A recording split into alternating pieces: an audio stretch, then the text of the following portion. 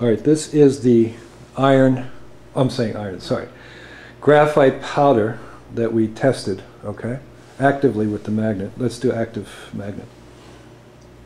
You can see it's magnetically charged, right? Yeah. Oh, yeah.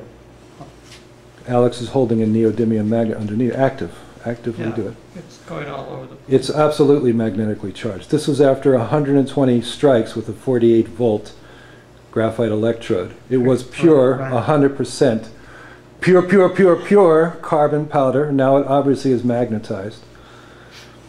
The rod is 100% pure, and the copper dish is a sputtering target, as pure copper as you can find on the planet.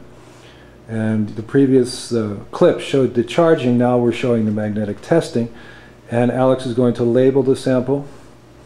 And it's fun, right? Yeah. It's called fun with carbon. Now, shall we record the labeling and then the sending off to the lab, which will take place on Monday, or is Monday a holiday? Anyway, it's going to be sealed in an envelope and then sent to the materials lab in New Hampshire for study.